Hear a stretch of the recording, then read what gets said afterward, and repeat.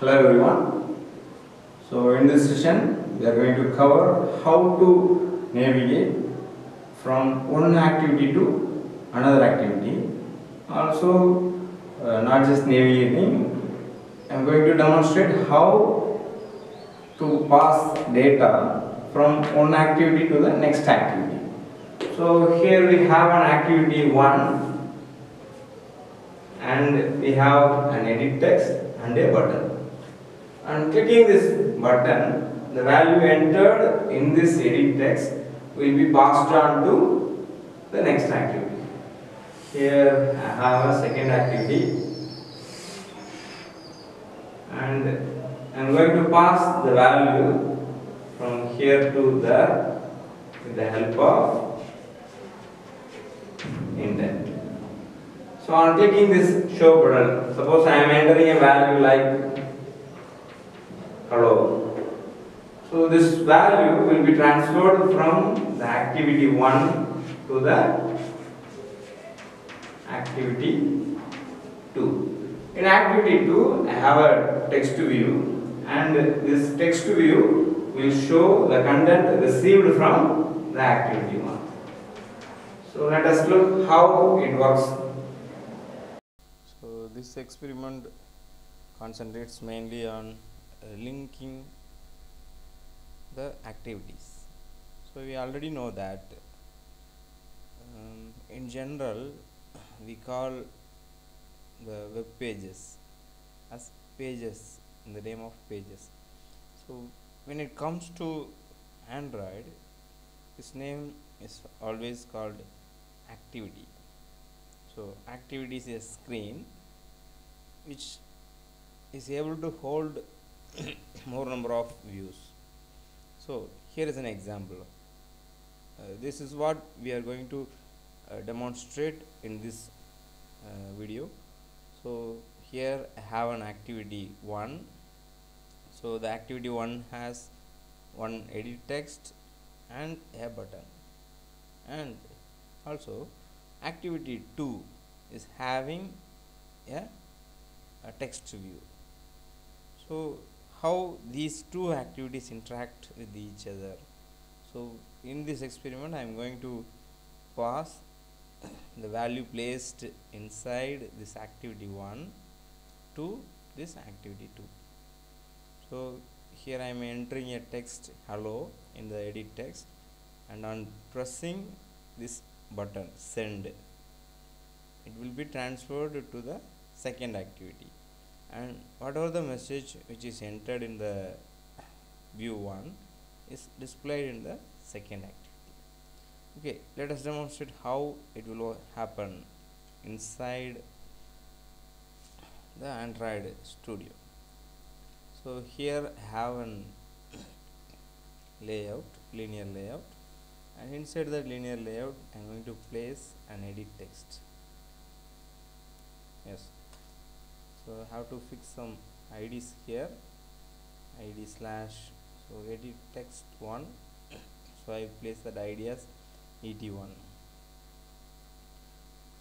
So inside the edit text I just specify a hint text, enter a value. So this value will appear in the edit text. Okay, again this will appear here, and after that I am going to place a button,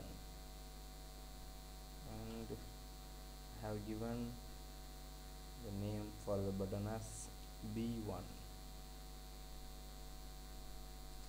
Also the text to be appeared on the button is said to be send.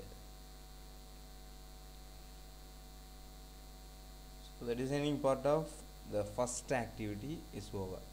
So I have created the first screen, and our aim is to create another activity, that is a screen, and pass the value which is obtained through this edit text. So to create another XML activity screen, I have to right click on the layout folder, So in the layout folder we have to select new and select activity. Here we have plenty of activities, so for my need I just use empty activity. So here we may specify the name of the activity, or we may keep the desired name also. So I just change the name of the activity to second activity. So when this checkbox is ticked, generate a layout file, it will automatically create another Java file. So when you look at this sidebar, you may see only main activity Java file only. So after finishing this setup, now look at this settings. So inside the layout folder we have two XML files. One is activity underscore main.xml and another one is activity underscore second.xml. So also in the Java section we have a main activity and a second activity. So as of now we don't have to concentrate much on the Java files. So let us create the contents for the second activity. So to simplify these settings, I am using only linear layout here. So namespace, so width attribute,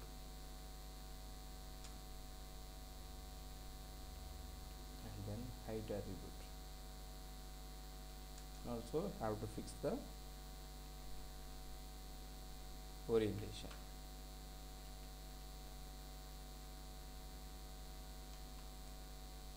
Now I am going to place a text view here. So I just use wrap content. So I have to set an ID for this, ID slash. So already we have text view 1 in the activity 1. So I just change the name to text view 2. So this text view is not visible here. When we fix some text here, it will show. Look at this screen. You have a small text box here. I just convert the width to match parent. You might have seen that.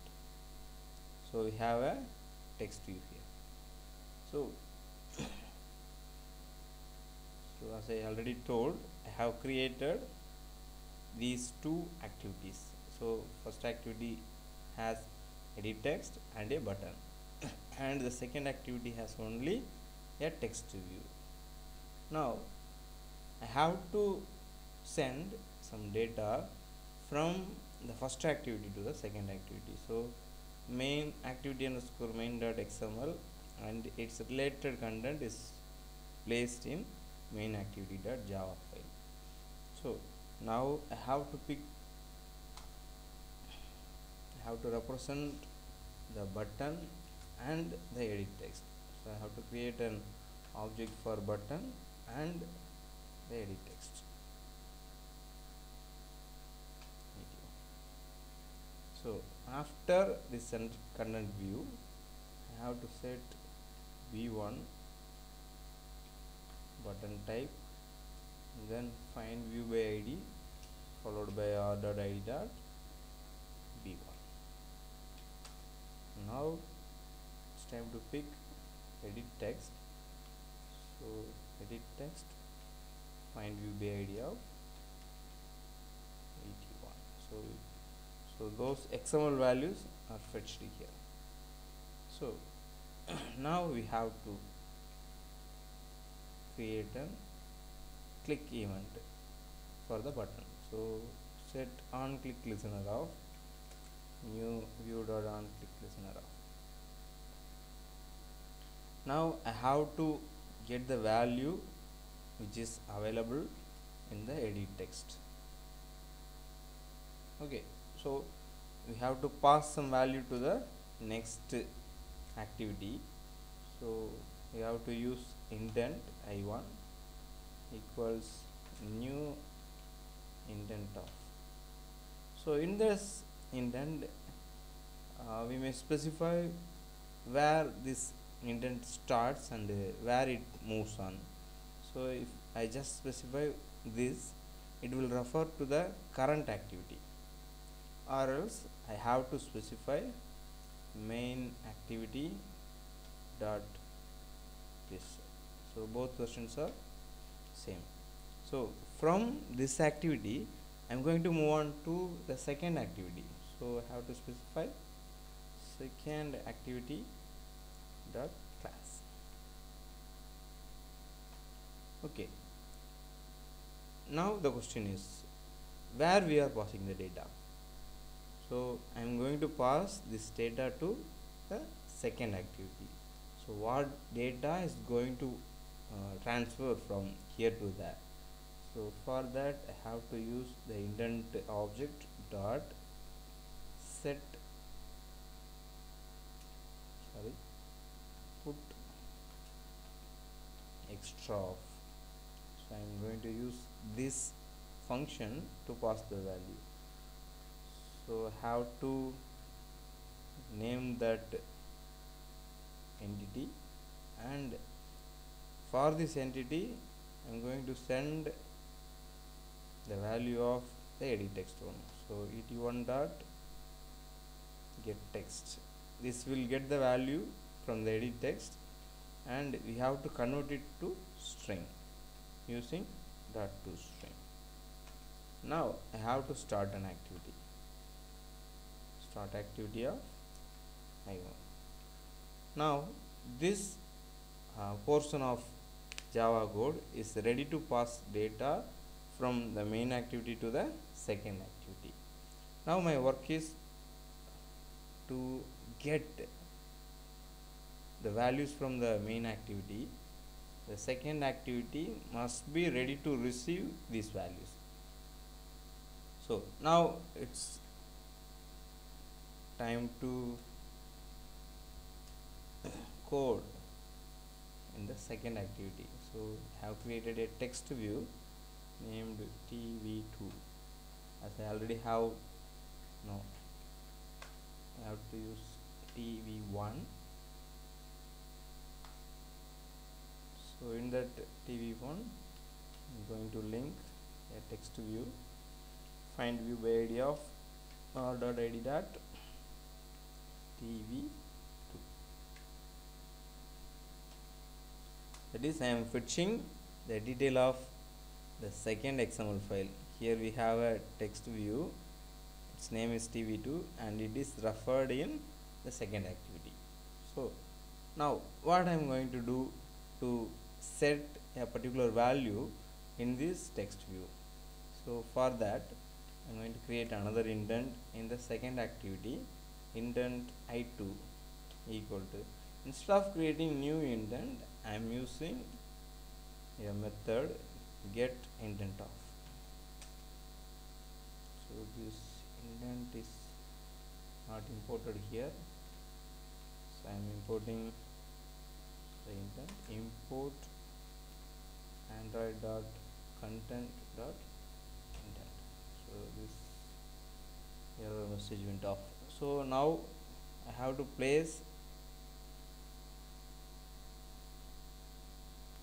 the value received in the text view 1.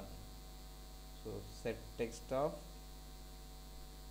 so the received message,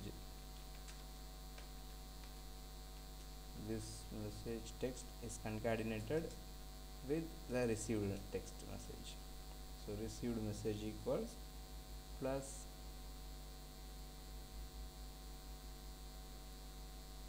I2 dot get string extra of message. Okay.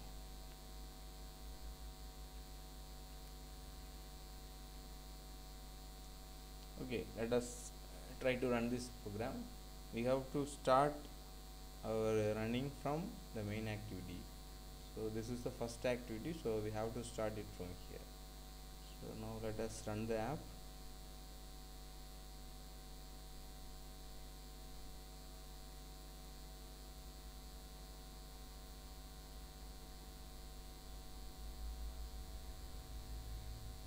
Okay, now the app is installing, so we have to wait for a few more seconds. Now the app launches. So now I am entering a text as hello friends. I'm clicking send. This message is received in the second activity. So received message equals hello friends. Now let us changing that value. Now hello friends is replaced with how are you. I'm using another one more time. I just send that value from the main activity to the second activity. So the received message equals how are you. This is how we are transferring one data from one activity to the another activity. If you like to pass some values from this activity to the previous activity, the same procedure may be involved. Okay, these are the steps in creating and passing values between an activities. Thank you.